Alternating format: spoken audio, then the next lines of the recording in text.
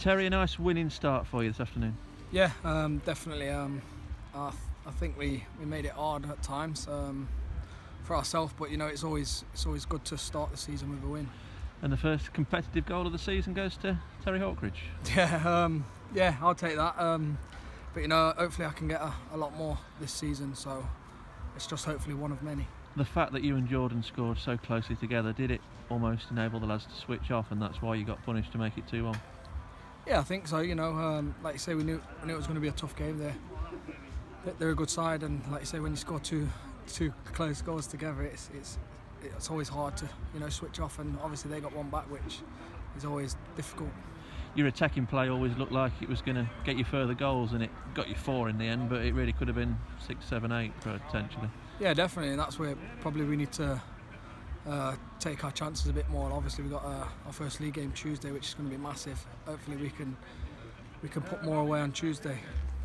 The team enjoyed a fantastic FA Cup run last season. Obviously it's a bit different this year without any fans, but the rewards are there for all to see. You could get yourself a TV game in a couple of rounds' time, and it did the club wonders last year, and I presume you want to do it again this year. Yeah, definitely.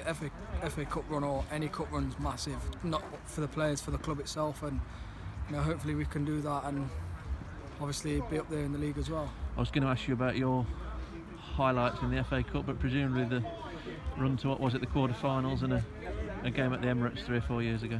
Yeah, obviously that's obviously one of the best feelings. But hopefully we can do that this year. You never know, so hopefully we can keep winning and keep going. Excited to be part of this squad moving forward, because you've got some serious options. Look at the players on the bench today. Yeah, definitely. I think squad's up there with one of the best I've played with.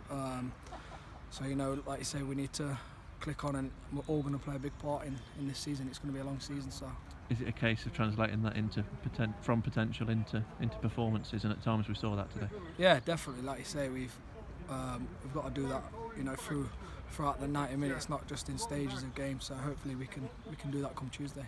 And Tuesday night, Leamington away, like you say, a chance to get your league season off and running, and no better time to start with 3 points. Yeah, definitely. We know it's going to be a tough game. Obviously, start of the season, they're going to want to start with a win, and so are we. So hopefully we can, like you say, play how we did today, but for the 90 minutes and not just in stages, and get the 3 points we want.